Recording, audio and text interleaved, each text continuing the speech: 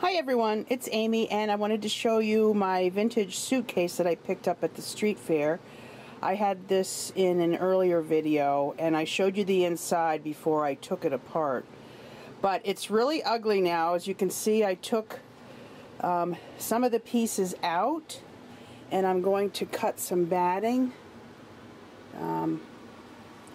to show you. This is the old lace that ran around the inside. I'll show you what the inside looks like.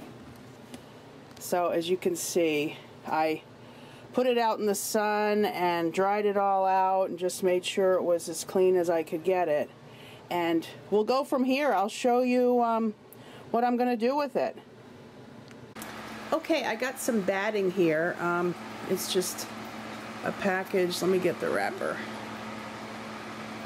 It's called Mountain Mist quilt batting, and I'm going to have a lot left over, so just enough to line the inside, the top, and the bottom. And what I've done is I cut the batting out to fit. I used the pieces of plastic as a template and just cut around them and placed the batting in the lid and the bottom, and then I did the sides. And as you can see, I used, I'm trimming the edges right now with some scissors, and I used my little fingertip. I used 3 of them to protect my fingertips so I could really, you know, as I put the glue in, I could really press down like this to get a good seal, because I'm going to be covering this with fabric next. And it's a hard surface, so I can't put any staples or anything like that. I had to purchase a new glue gun, and I put the really long sticks in. So if you do a project like this, I'd recommend the long sticks, because I've gone through 4 already. And so yeah, I will keep you posted as I go along. Okay, I just covered the inside. I love this fabric. I purchased this fabric from eBay, and it's a vintage fabric. And I just glued it in over the batting, so it's got a little bit of cushion. It's really nice. Don't look, I didn't have very much, so I had to do a lot of piecing, so don't look at my edges. But it's not very pretty yet, but it's going to have the lace around the edges. So as you can see, I had to do some piecing here. And I learned a lot about making the corners smooth and so they wouldn't be too tight. So if I ever did another suitcase, I would be much better at it. And I put extra glue here in the center so that it would have a good, that's where my mirror is going to go. And so yeah, I will show you the next step and when I put the lace in. Okay, so I've started the top. I have put the mirror in, and I have attached some lace on each side, and I put it on a piece of muslin and glued some lace around the edge. And what I've done on the inside edge is this beaded lace. Just run it along the inside edge, and then the outside edge, I've put this pleated satin trim with lace on it. You can see that. So I think what I'm going to do now, you can see that there.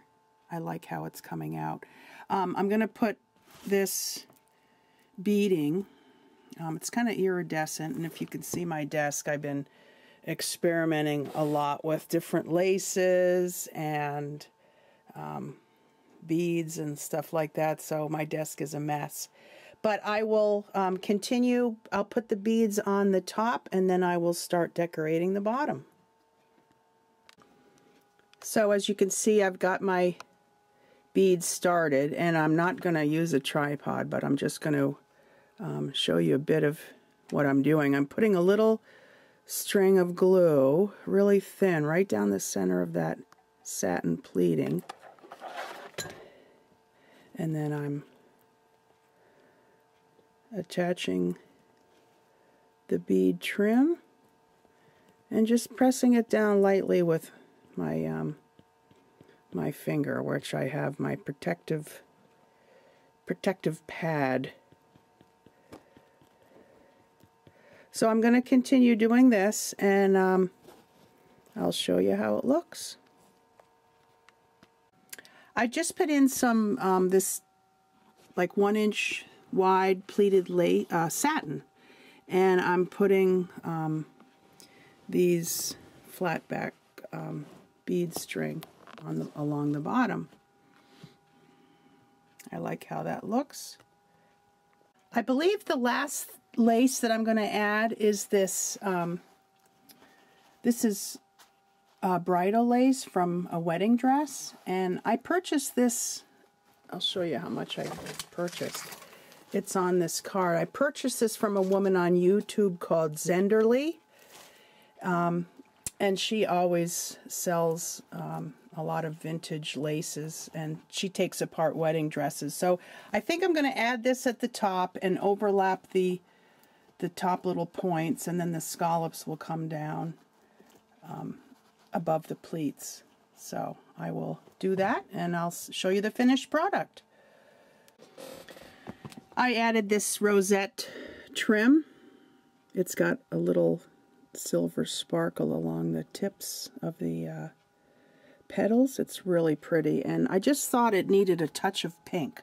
So I added a strip across the top and in the center where the suitcase closes.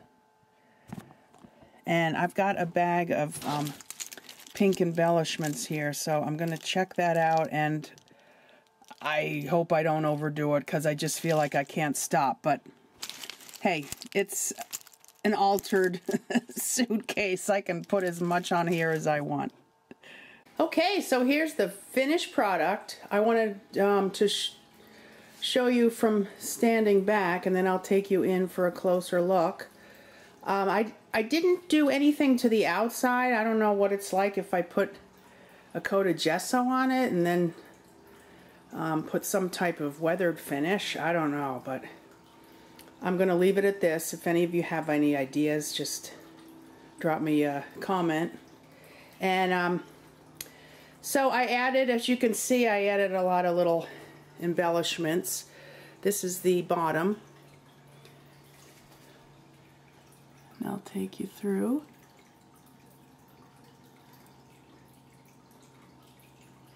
I wanted the edges of the lace to stick up a little bit here. And I added that rosette trim like I said.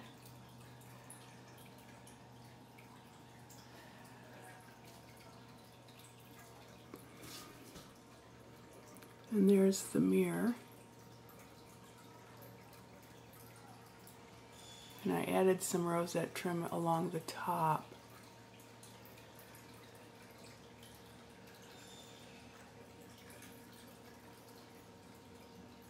There's a little heart down in there.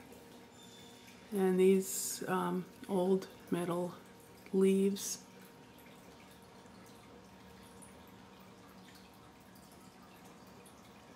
And I don't know about you, but I'm not the most careful with the glue gun, so I must have went through maybe 15 of those long glue sticks, and I have a couple of blisters on my finger. So, but I love how it turned out. I will probably store my laces in it, or even maybe some of my dishes, and just leave it open in my craft room. It does still close, but I think I will just display things in it.